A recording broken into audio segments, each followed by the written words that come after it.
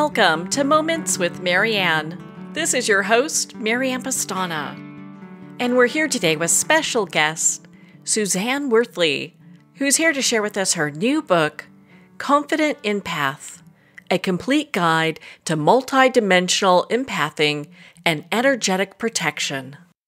So do you think you're an empath and you've had problems with energetic self-care, healing energetically, self-protection practices, and creating a life filled with empowerment? Well, today Suzanne's here to share with us just that. Suzanne Worthley is an energy healing practitioner and intuitive who has focused on death and dying for 20 years. She has played a vital role in partnerships with families and hospice teams, helping the dying to have a peaceful transition and helping family members and caregivers understand what is happening energetically during the death process. So welcome to the show, Suzanne Worthley. Thank you for having me. What an honor it is to have you here and to talk about this book. What inspired you to write this?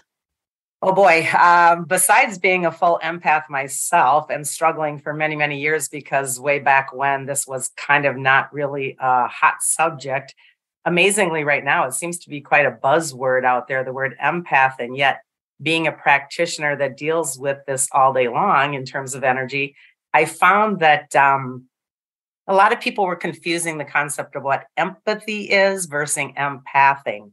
And I really wanted to get the message out there that these were really two distinctly different things, and that the latter, empathing, can be really a detriment to our health and our wellness. So that's really kind of what prompted it, both being one and working with them all day long. So when you talk about confident empath, what does that mean? Well, empathing is a birthright of being human. I mean, we're designed as a human body to feel one another, to relate to one another, to walk in somebody else's shoes. And so empathy is a beautiful and wonderful experience of oneness. That said, when we empath, we don't just walk in the other person's shoes. I kind of say it like we basically steal their shoes. We keep their shoes. We take their shoes and make them our own. And so oftentimes, instead of just holding space for someone who has pain or sadness or sickness, we're taking that into our field, which then in turn creates a dis-ease or imbalance in my field. And then my health and wellness is at jeopardy. So it's a really big difference. And I just really wanted to get that message out there for people so they know. With empaths, is it something that they tend to feel like they need to carry everyone's weight? Or is it just something they need to learn in how not to carry the weight of other people? Yeah, most often it's the first, in terms of, I start this book out with the very first chapter about belief systems. And most all of us do grow up with a belief system that everyone else comes first, because we're taught that, gosh, if I put myself first, I'm selfish. And so we have kind of twisted that word. And I bring this from the perspective of self-love. It's important for us to take ourselves first in terms of energy and balance and harmony. And then we can look at taking everybody else's stuff on. It kind of has a whole different fuel behind it, if you want to look at it that way. Well, and is it appropriate for us as empaths to take on other people's energies? Well, why would we do that? Yeah, I mean, it really is not technically appropriate in terms of a whole lot of things. It does not honor that person's, say, journey. It doesn't honor that person's even sickness or struggles. But we have this tendency to think that I can help you, which indeed I can hold space for you. I can be there for you and support you. But when I want to help you to the extent of I want to take it to fix it, this is when we cross that line. And oftentimes we don't even know we're doing it. Most of the people that I have in my office as an energy practitioner, when they're starting out their journey, don't even realize they're an empath. They're just exhausted and they're sick and they're resentful and there's not a moment in the day. And so there's a lot of indicators in this book that, you might want to test yourself with, to say, gosh, yeah, I do that. I put myself last. Everyone else comes first, etc. So it's something that some people are aware of and others don't even have a clue. So are there specific qualities that empaths typically have? Because I know you've gone over a couple. Are there other ones we should look at? Yeah, most definitely. The biggest red flag indicator is your health and your own wellness, your sense of anxiety or stress, your exhaustion level, your actual sickness level. It's the person that makes lists and then makes lists for their lists and yet never gets to the list because they're too busy getting to the list, and on it goes, So it's kind of like this cycle of just go, go, go, go, do, do, do, do. And we tend to forget that we are designed to be a human being, and we are created as human doings in this society and get validated for it. So, and worry. This is a huge indicator for an empath when we worry about everyone and everything, and it takes a hit on our health and our wellness.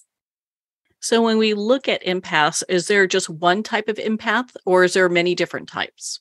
Yeah, thanks for asking that one. I designate 3 in this book.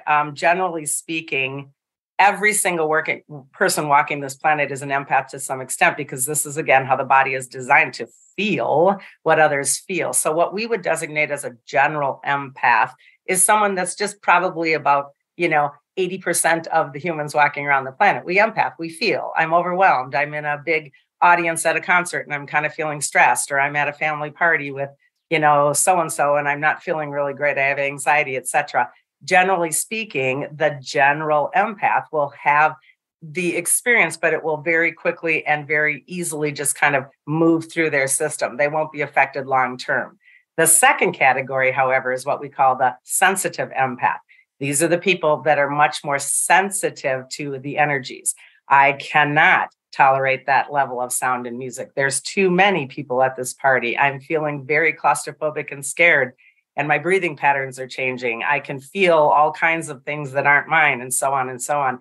This is, generally speaking, what most of the empaths fall into. But then that third category is a bump up even more, which is called a psychic sensitive empath. That's what I am. And these are the people that can feel energies that are coming from spaces and places that others don't even recognize as here or real, meaning I can pick up paranormal energies, spirit energies, ghost energies, off-planet energies. I can pick it up from the trees and the land and a building, and on it goes. So this is a really big one because we take it on from absolutely everywhere and everything. And so this particular book I wrote from that multidimensional aspect because I didn't find a lot of information out there when I was struggling with this. And so the more I learned about the multidimensional aspects of empathing, the more critical my work became. I was very impressed in your book. You show examples of how to practice empathy-based responses. And I would think that would be really difficult for people sometimes. They're so used to trying to fix things to how they can re-language. Yeah. And words are so amazing. I watch that a lot as a practitioner. When I have a client come into my office, I'm watching as much as I'm listening, and our words create our beliefs, which then create our reality. And we will use words like have to, need to, can't, should. All of these kinds of words are the empath words. I have to go do this. I can't do this. I should do this. And the language in and of itself is very difficult. So catching ourselves in the language communication and responses is really part of this learned skill. It's part of being present. It's part of feeling what that feels like when that verbiage comes out of my mouth, so that I'm realizing, oh gosh, I just lost energy, or oh my goodness, I just gained energy. So this being present is really something that's very important to this kind of a situation. So what does the connection look like that's between someone who's an empath, their beliefs and their behaviors? Well, the worry one is a great one. We will have beliefs that say, gosh, I have to take care of you. I have to be there for you. I have to fix you.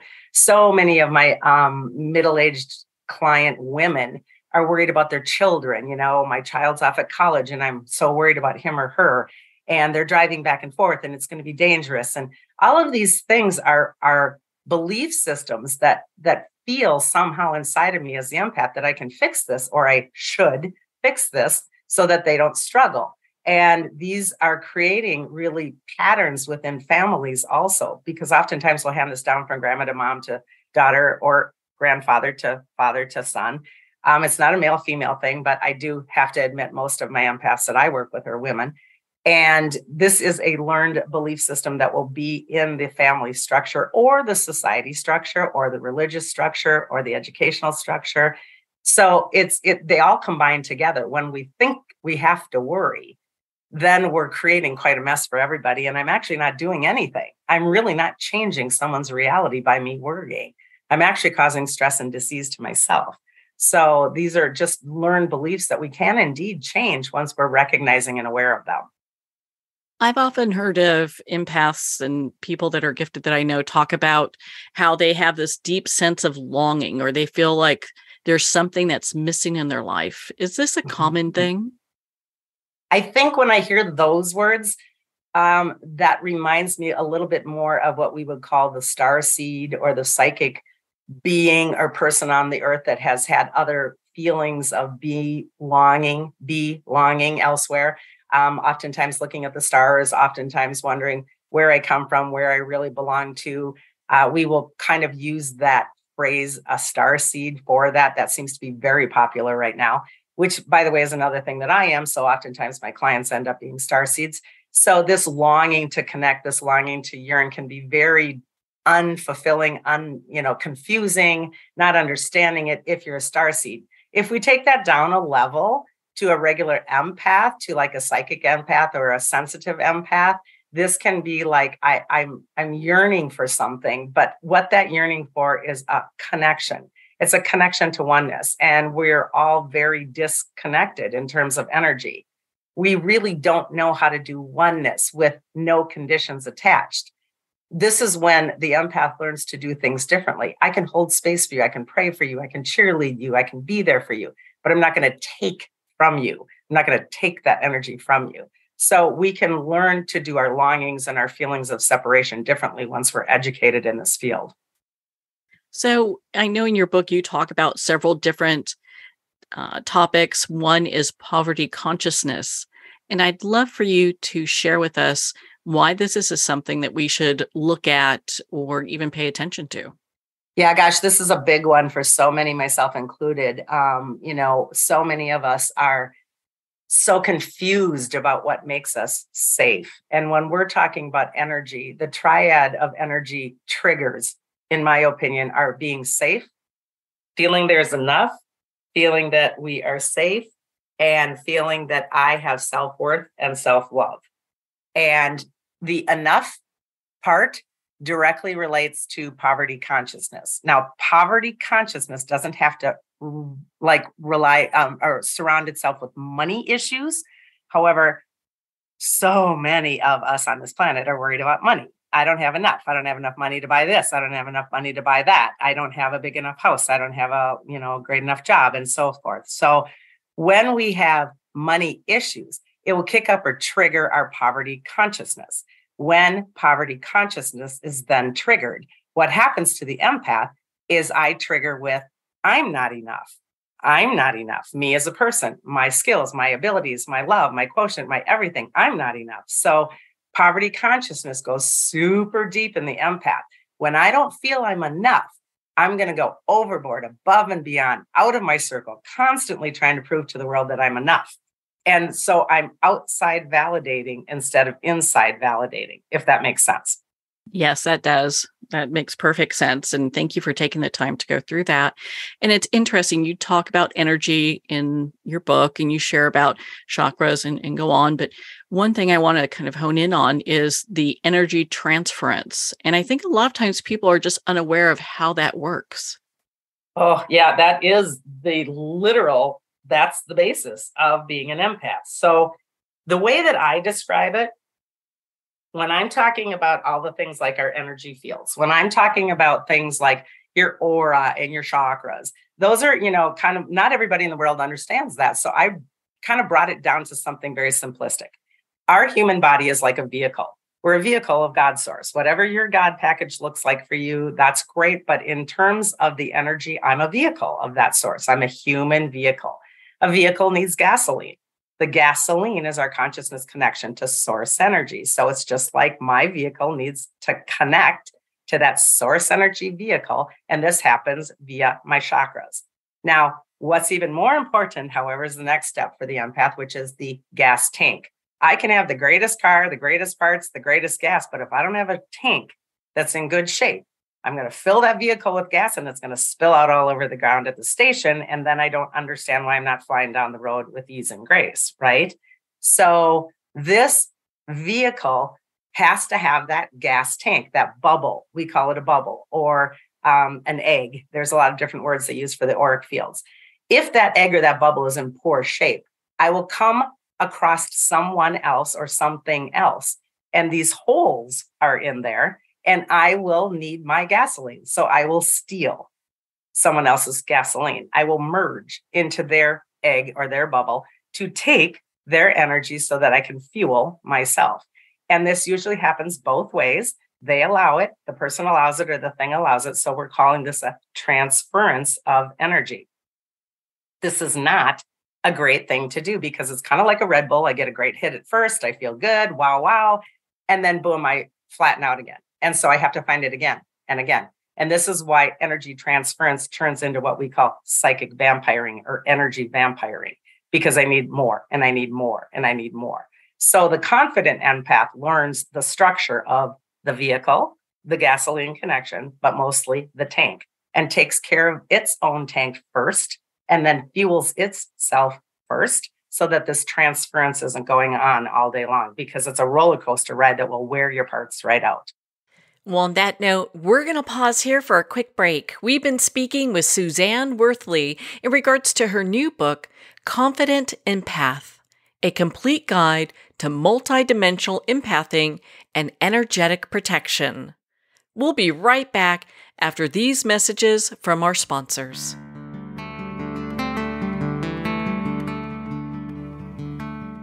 The first thing you need to know about me is that I love my kids, but they are not my everything. They used to be, but that's when my entire life fell apart. In order to pick back up the pieces, I had to put the love I have for myself before everything else, including my kids. I'm Jessica Dennehy, and I own multiple businesses. I'm a best-selling author, and I have all the strategies that I've used to make my life what it is today. And I'm going to teach you how to do them in my new book, Selfish is a Superpower. So go get your copy today on Barnes & Noble or jessicadennehy.com.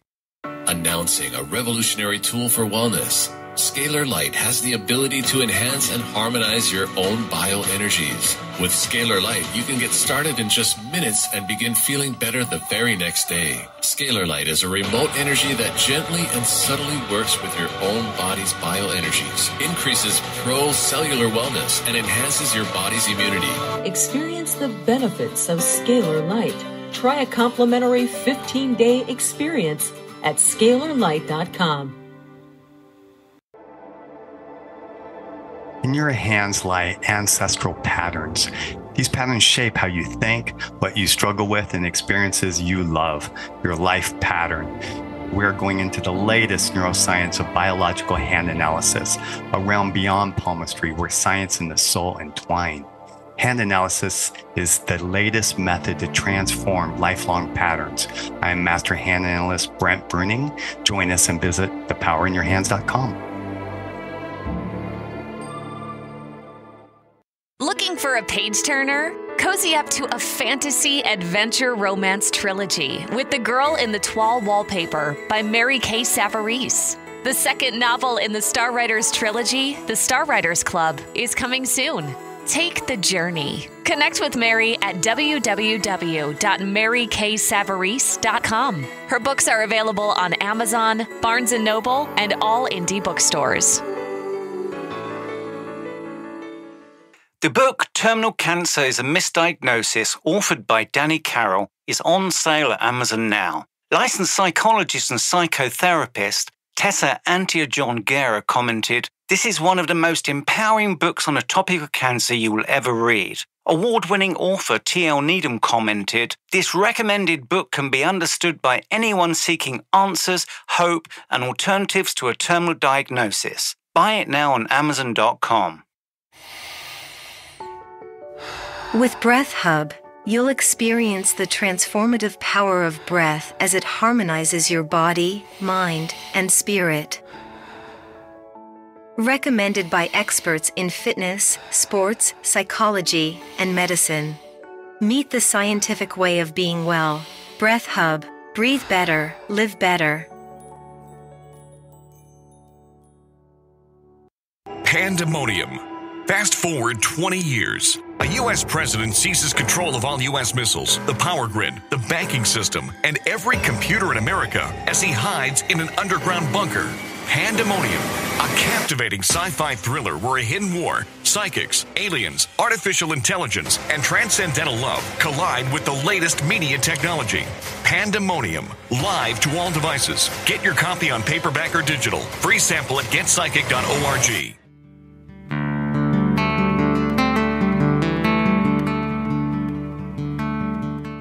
I'd like to thank Jason Eastwood at Guitarfulness for sharing his inspiring music and talent with us.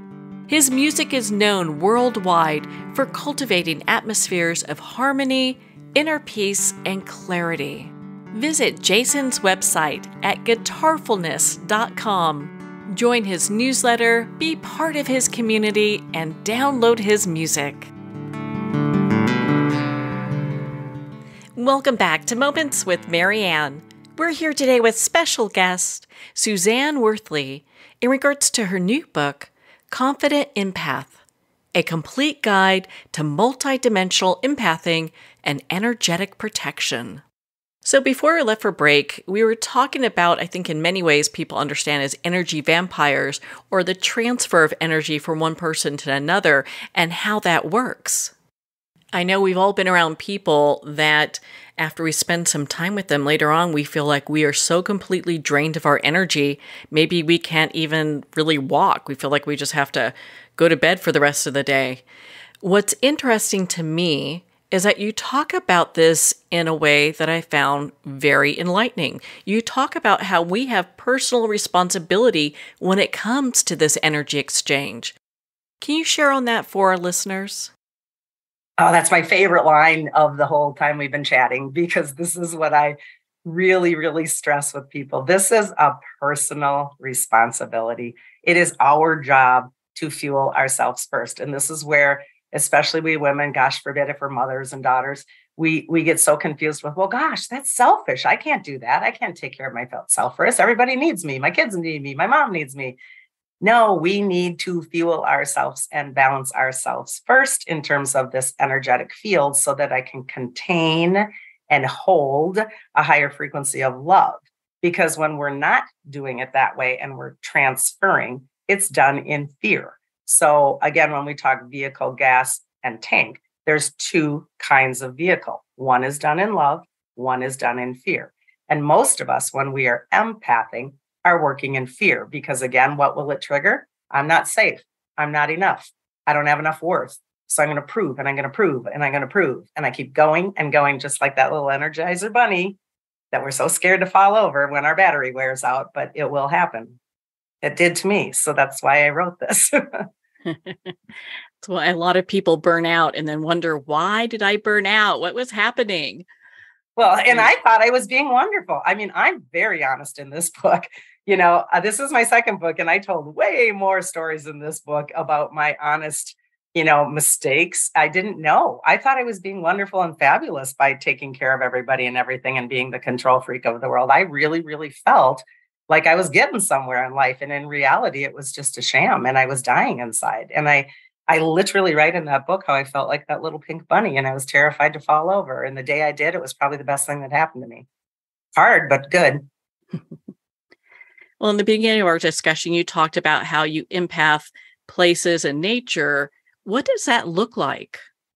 Yeah, this is an interesting one because I had not found much information out there in the world regarding this. And this is very common, especially for my sensitive clients. Oftentimes it can be, let's use the ocean, for example. Many people love the ocean and they feel like, oh gosh, I want to go and have a vacation by the ocean. And yet they may come down to the ocean and for a minute they're, oh gosh, this is great. And then all of a sudden this sense of foreboding or a sense of sadness or a sense of disconnect can come over them.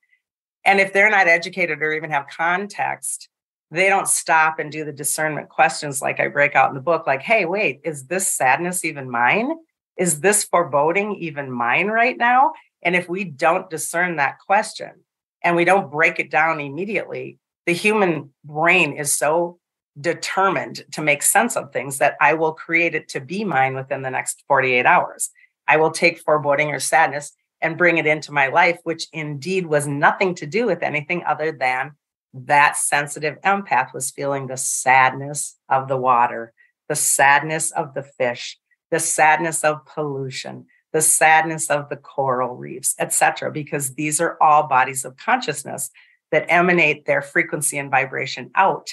And if that gas tank is open, I'm going to take that just as much as I would take that crabby boss or that mean mother-in-law, right? I mean, it's all the same stuff. It's just different packages.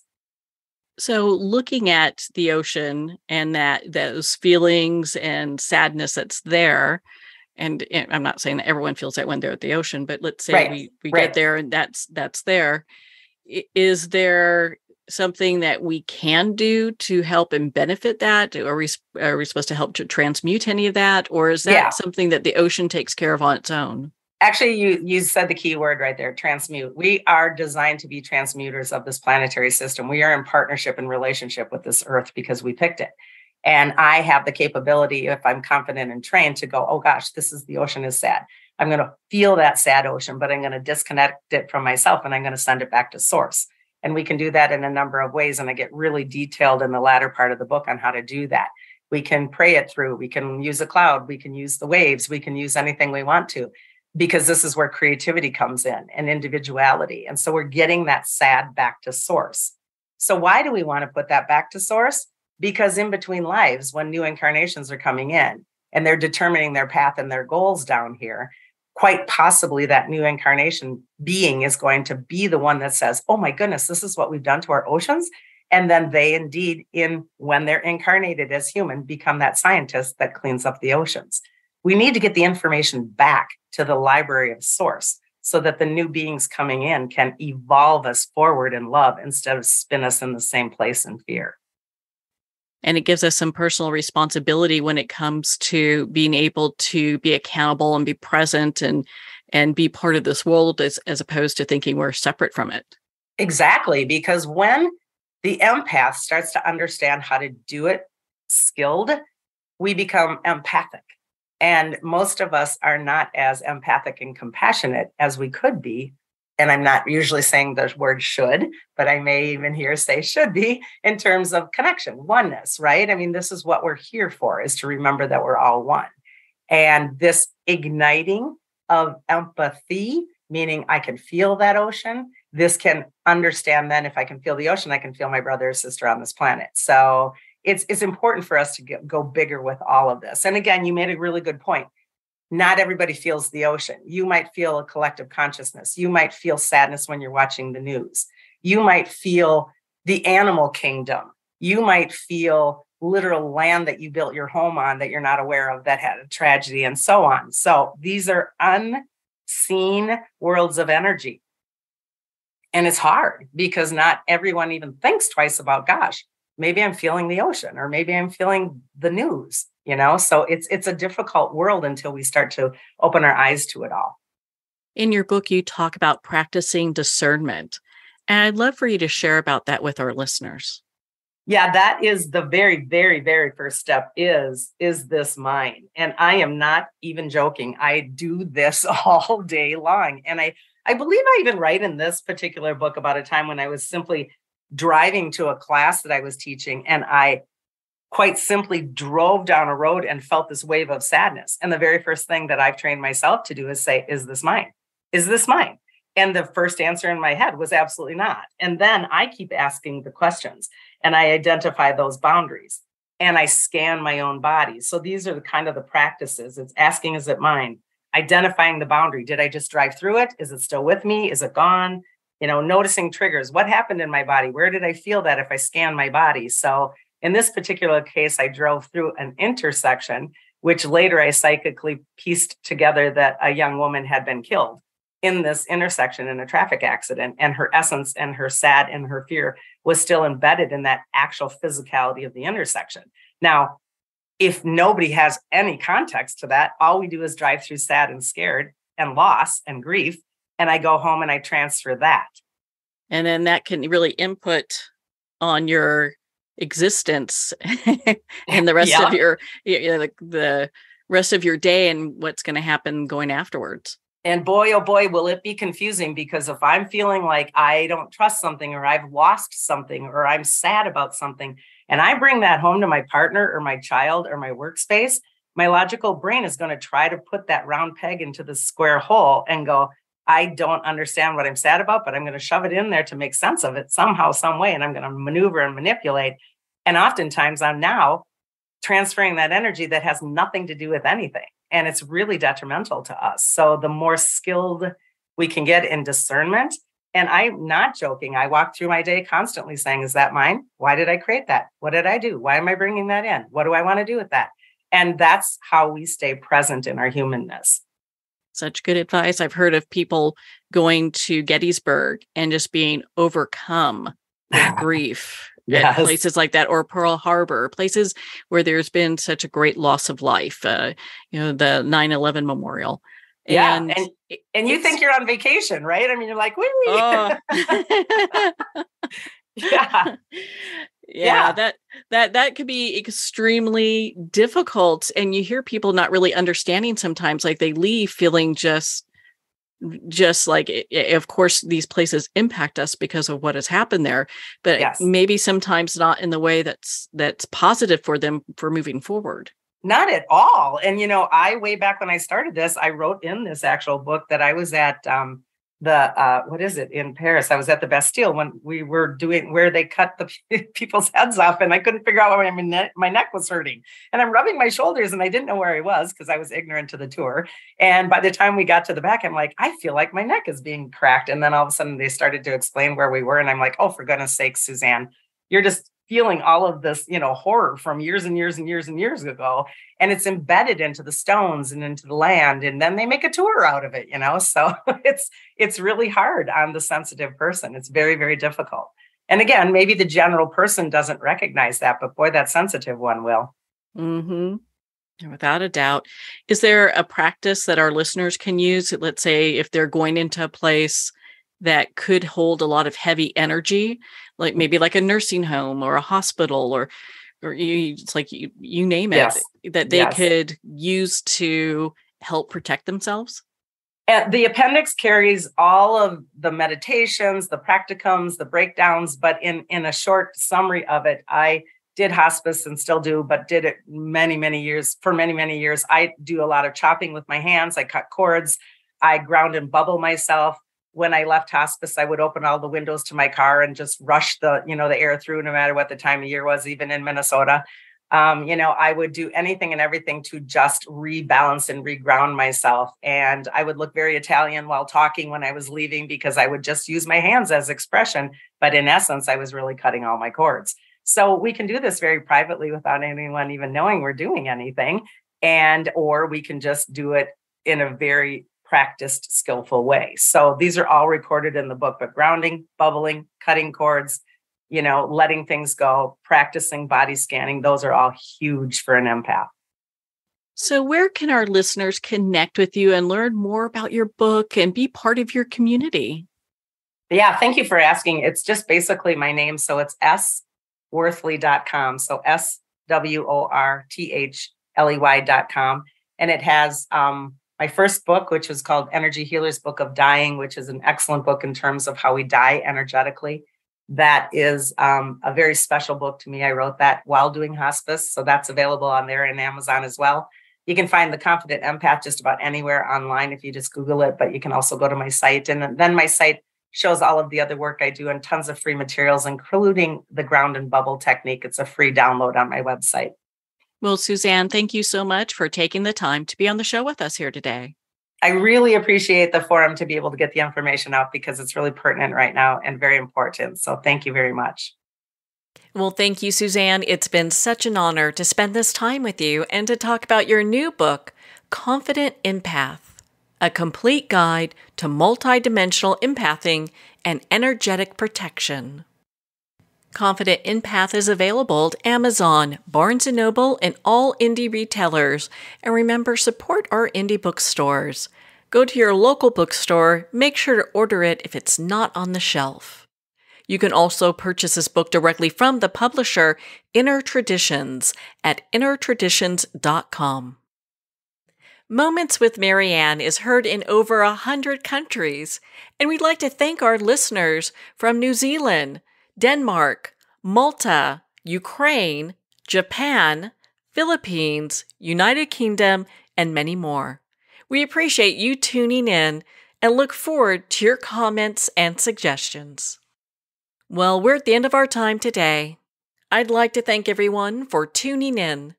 You've been listening to Moments with Marianne, where we make every moment count.